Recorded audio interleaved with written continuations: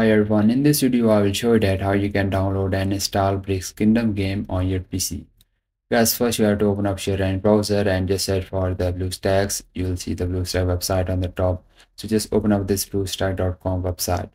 Once you open it, here you will see the option of download BlueStack 10. So just click on this option and just download the installer of BlueStacks.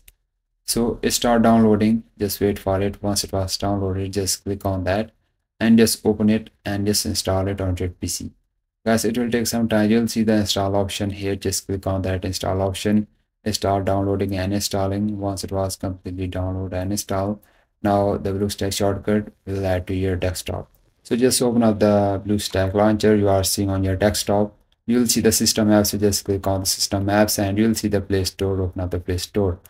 Now here you will see the option of search. Just click on the search option and then just click on the top search box and just type here the game, which is the Bricks Kingdom. Once you type this game name, just hit the enter and this game appear on the top. So once you search for it, just open up this game you are seeing on the first. Now once you click on that, click on the install, and that's how you can download and install and easily play this on your PC. If you find this video helpful, so please consider liking this video, and bye bye.